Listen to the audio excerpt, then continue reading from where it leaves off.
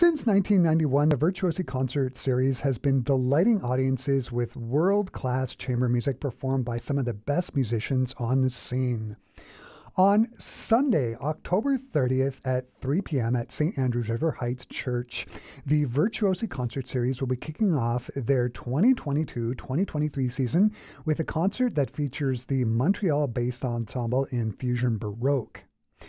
This is just the first of a whole series of stellar concerts that make up the 2022-2023 Virtuosi season. This upcoming season features solo artists and chamber ensembles performing music from a wide array of musicians and composers.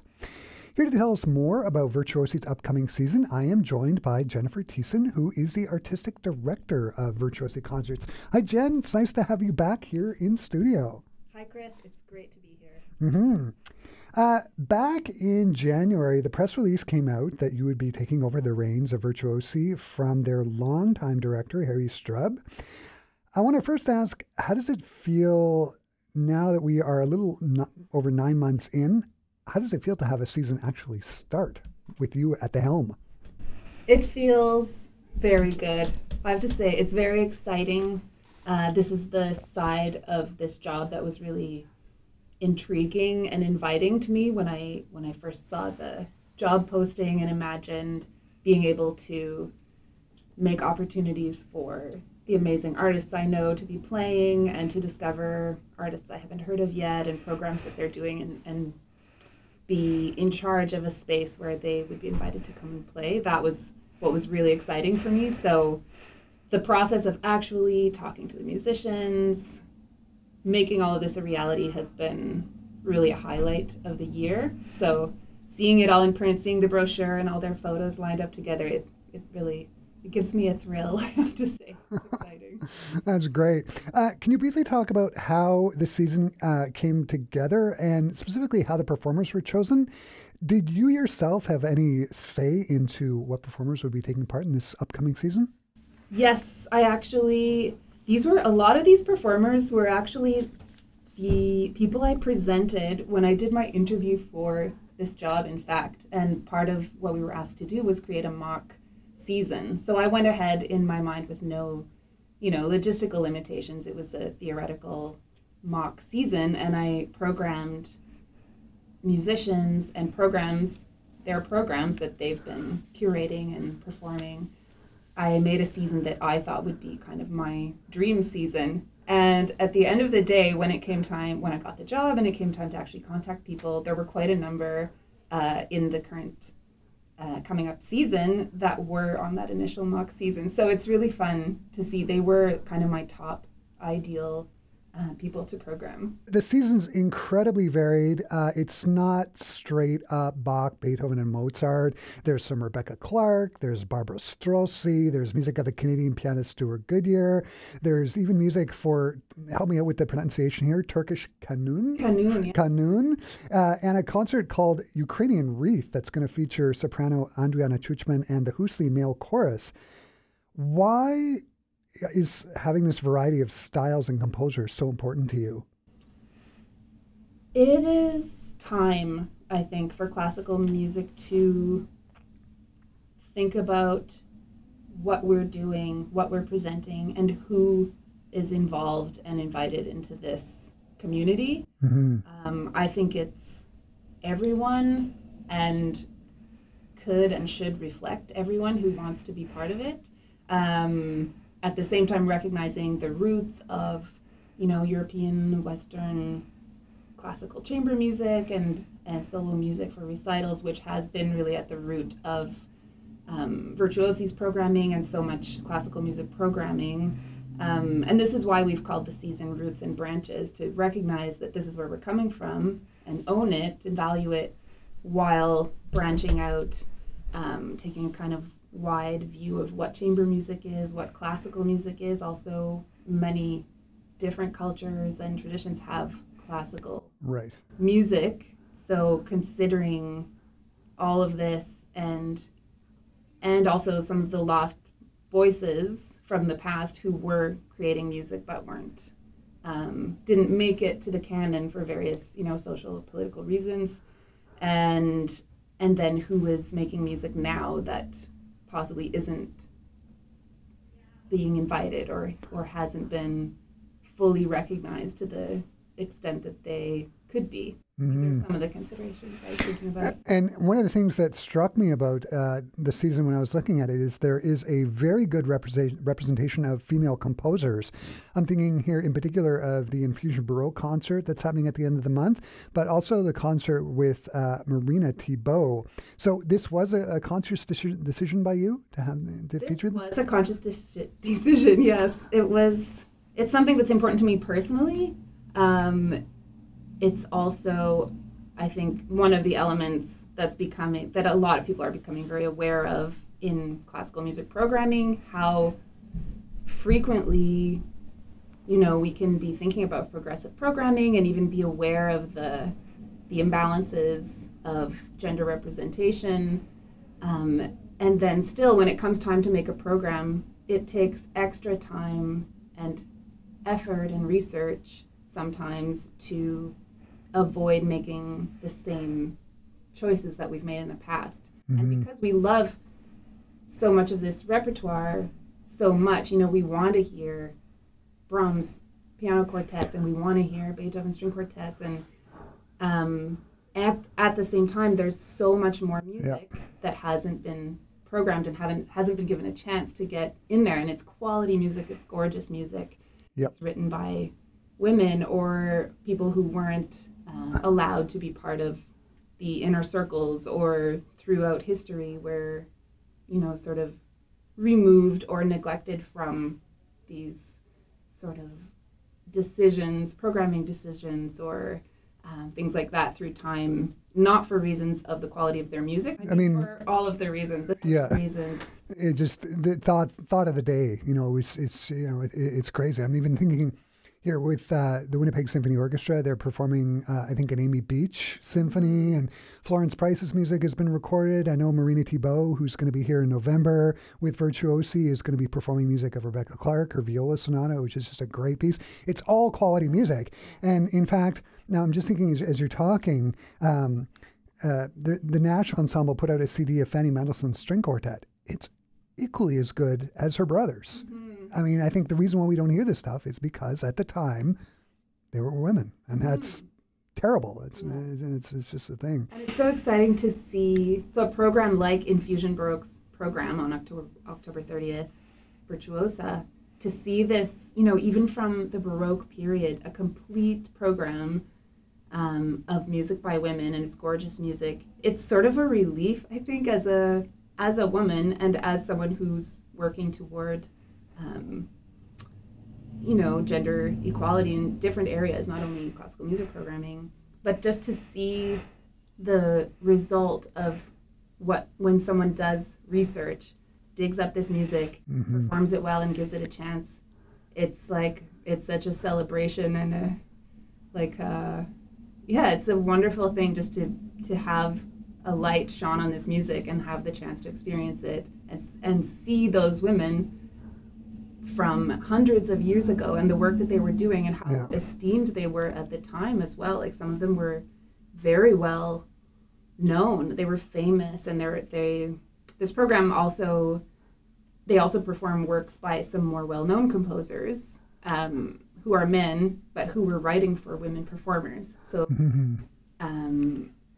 but not because of some of the reasons we've been told in the past, like they were in love with the soprano, so they wrote for her or something. It's like, no, this was the best cellist around, so they wanted her to play their music. Right. It's so fun and celebratory to be able to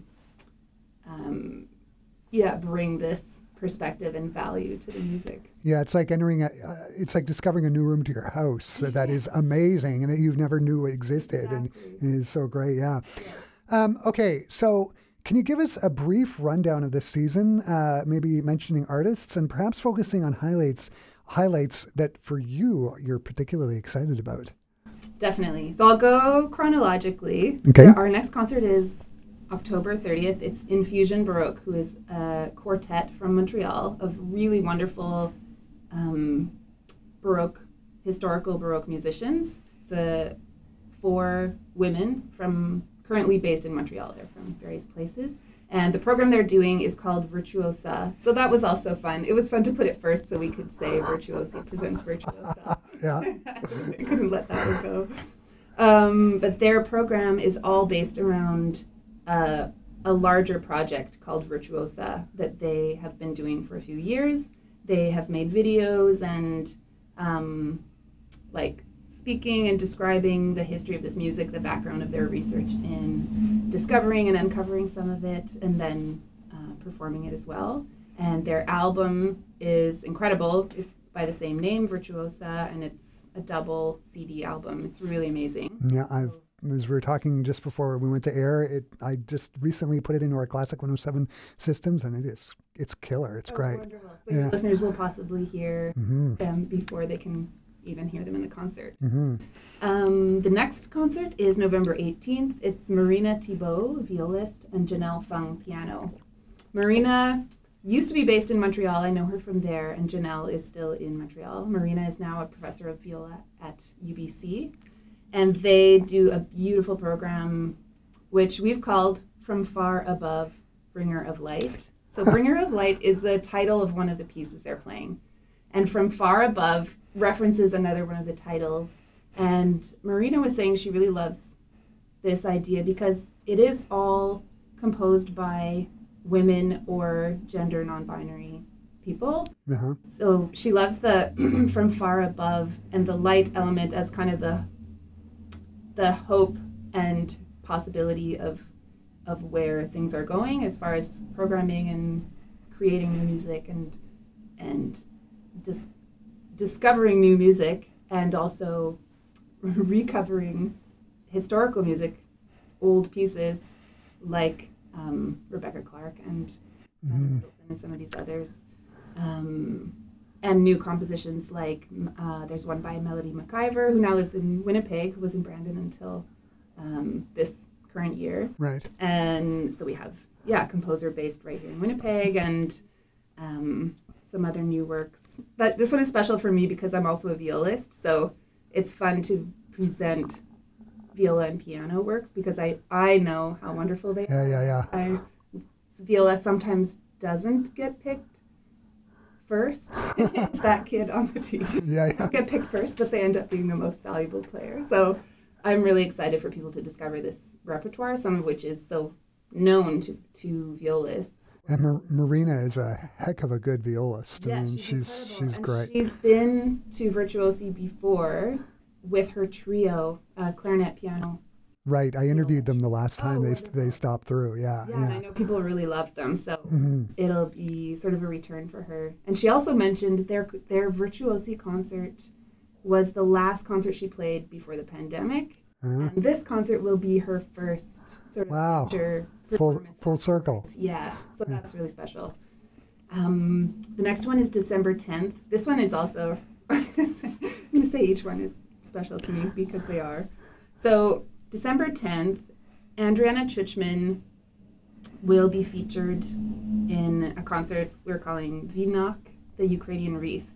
And Andriana is curating this concert, so that's important to mention. She's not just being brought in as a soloist, which she is just a phenomenal soprano, as you know, and it's so wonderful that she's based here and has done so well. And, you know, just out of being so proud of her and her work and wanting to feature her and Ukrainian music. And this idea came about before the conflict in Ukraine was really as bad as it has become.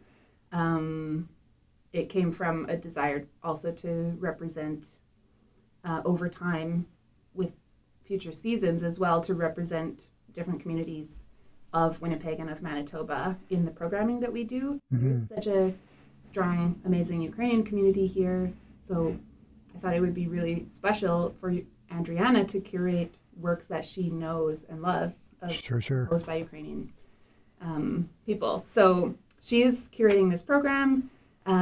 She will be playing with Craig Terry, a pianist and music director, Grammy-winning pianist himself, that she has already collaborated with a lot from the States, and of course, who's the Ukrainian male chorus, which I'm so excited that they are going to be. Yeah, our own Simon Rusnak will be on stage singing along. Yeah. So wonderful. Yeah, so that'll be like holiday carols and classical works and film music that she has a particular soft spot for. Mm-hmm. The next one is an experiment. So it's January 15th. We have the Mentorship Concert Project. So this is a project, we got project funding from the Manitoba Arts Council for this one, but this one was a really kind of an experimental new idea that comes from the Young Artist Program of Virtuosi, which is a long-running project people, I think, really enjoy. Yeah. And so every concert we do this year will have a young artist performing at the very opening of the concert, as in the past. And then in addition, we have this mentorship concert project, which it will be a joint chamber music group comprised of students and professionals. So they'll be playing side by side, right, in a group together, doing a cohesive concert program. So we have now the applications from the students and are deciding who the final... Yeah, and my understanding is that the professional musicians will be chosen based on what pieces the accepted students want to play and the instruments that get chosen. Is that right? Yeah, so it's kind of a puzzle. Like we decided not to limit it to certain instruments. We decided to open it to any students or people who are just kind of pre-professional, right, very end of their studies, particularly, as a way of helping people get a kind of a leg up into starting their careers, because that is such a difficult aspect of becoming a musician, is coming out of your studies and to be able to start working. Right. So we decided to open up to any applicants and then see what instruments they played and see if we could create an ensemble based on that. So we had contacted a number of professionals in Manitoba to see if they would be interested in the case that their instrument would be involved in the ensemble. So this will be announced soon. We're currently, puzzling out what exactly the instrumentation and the repertoire will be. Right. Yeah. So but that's going to be really fun, and I think it will be, I'm really looking forward to this one. Yeah, the Roots and Branches Mentorship Project, it sounds so interesting. It's going to make for a really interesting concert. This, young up-and-coming musicians being paired up with professional musicians playing side by side. I mean, that's what becoming a pro is all about, right? Exactly, and you learn so much by playing along with great musicians. You get better. It is the best way to learn. Yeah. You play better when you're playing next to someone who is great. Mm-hmm. And there is, it's not just information, but ways of learning. It really is mentorship, or apprenticeship might have been another word we could have used, but it's a different kind of learning than being in a lesson and being told, play like this, use this fingering, or even having it demonstrated and copying back. But when you're working with an actual project in mind, an actual performance, you're not being evaluated on that performance as in school, and everyone is being paid. So it is a fully professional engagement for every person that will be in the ensemble. And to work to learn how people work toward a concert in a professional setting is part of it's going to be a great concert. What's after the Roots and Branches Mentorship Project? It is February 24th. We have Ensemble Made in Canada back, and they're doing what we're calling Canadian Odyssey. So this is a postponed concert from last year. It was canceled I think it was in February of last year, and it was canceled due to pandemic reasons. And so we're really happy that they were able to reschedule and come back this year. So they've been to Virtuosi before, and I know the subscribers and audience really loves this ensemble, and we're really excited to have them back. And they have something called their Mosaic Project, which is compositions from across Canada, and not always typical classical contemporary composers. They have some pop musicians and different people from different musical communities and backgrounds who have written pieces for them reflecting all or many different regions of Canada. Yeah. Here. It's a great disc. I think it was nominated for a Juno, Yes. or might have even won. Juno, I think so. I think so. Yeah, the Mosaic disc is amazing. Yeah. Yeah. So they'll play that as well as a piece by Stuart Goodyear and Saint-Saëns piano quartet. So that'll, along with everybody's new repertoire and unknown repertoire, we often always have something that's more well known alongside. So there's something for everyone. And then in March 26th, there's Didem Bassar playing her Canoon, which we talked about, and Patrick Graham, the percussionist, that she'll be bringing with her. So Didem and Patrick are amazing musicians. I met them when I subbed in a year ago, basically, with Constantinople Ensemble. And we did a concert together. I subbed in for someone who couldn't be there. And then I met Didem and Patrick, who both play with that ensemble. And she is also a composer and has written this, like a set of pieces for Canoon, her instrument, which is a kind of plucked, it sits on the lap and is strummed and plucked, basically. It's gorgeous. Like, there's some kind of harp-ish sound. Yeah. Very melismatic, like a lot of like runs and flourishes, and it's beautiful. It's incredible, and she's such a great performer. And yeah, so she's composed works for featuring the Canoon, and then also with a string ensemble of 5-string players. And her idea was to tour this music with local musicians. So she will be playing with a group of 5 string players from Manitoba, including myself. Which so is one of the I get to play with everyone else this time. And there will also be Carrie DeWars and Leanne Zacharias and Marika Galea from Brandon University, all of them, and Momoko Matsumura on violin, and I'll be playing viola. So, and Patrick does percussion, like various styles, like hand percussion and Right. things. Yeah. So it'd be sort of a East meets West Exactly. sound. Exactly. Yeah. She has training, like she has Turkish classical training and Western classical training. So for her, this is her sort of synthesizing of her different musical backgrounds. Right. Yeah. And then the last concert of this season is April 30th. Maxim Lando is coming and doing his Maximum Velocity solo piano concert.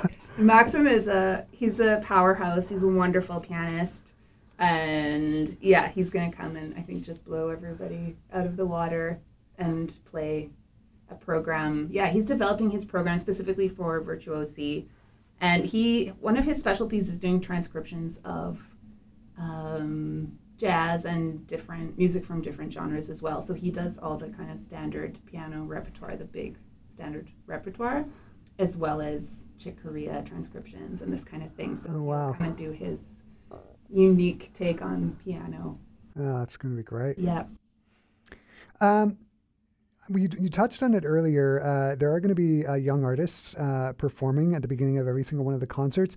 How has that gone over this past year? But I'm just thinking in particular because of the COVID issue and the rest of it. How has that been going?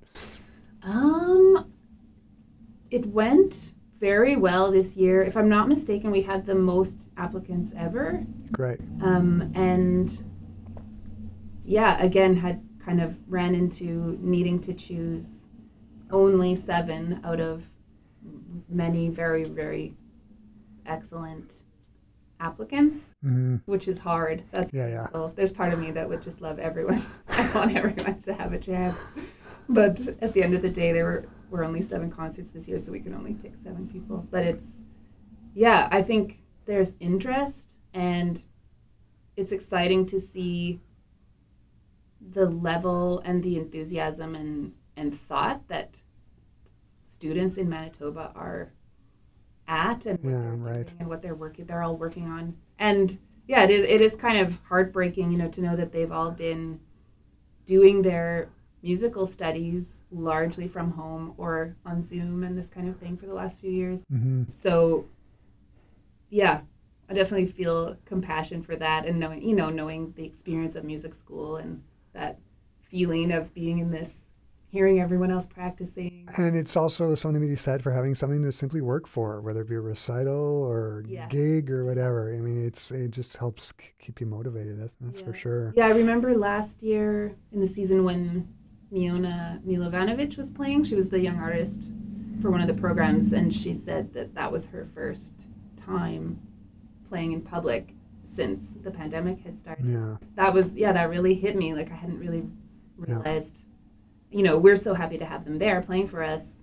I think I hadn't necessarily. And I think it's such an important part of being a musician. I mean, the old adage, you get less nervous the more times you perform. And if you haven't been performing in 2 years and you're a young musician, it's daunting. Yeah. So I think it's great that we're continuing this program. Jen, the season sounds just amazing. All of the concerts take place at St. Andrews River Heights Church, which is at 255 Oak Street. Where can people go to find out more details about the season and subscribe and get tickets? For tickets, it's not too late to subscribe for the whole season. It saves you dollars, and you can always exchange your tickets for someone else if you're not able to be there. And also individual tickets are available, and $10 student tickets are always available at the door. You can go to our website, virtuosiconcerts.ca, and all of the ticket information is there. Or you can call 204-786-9000 and talk to our lovely interim ED, Heather Lewis, who is doing an amazing job, and we're so happy she's there. Yes, and there are also prices for under 30 for subscriptions. So there's kind of a standard price, and then there's an under 30 price, just so people know. Great. Available. This has just been great. The upcoming season, like I was saying, it sounds so great. It is really going to be something. Jen, thanks so much for taking the time to chat with me about Virtuosi this year. Thanks.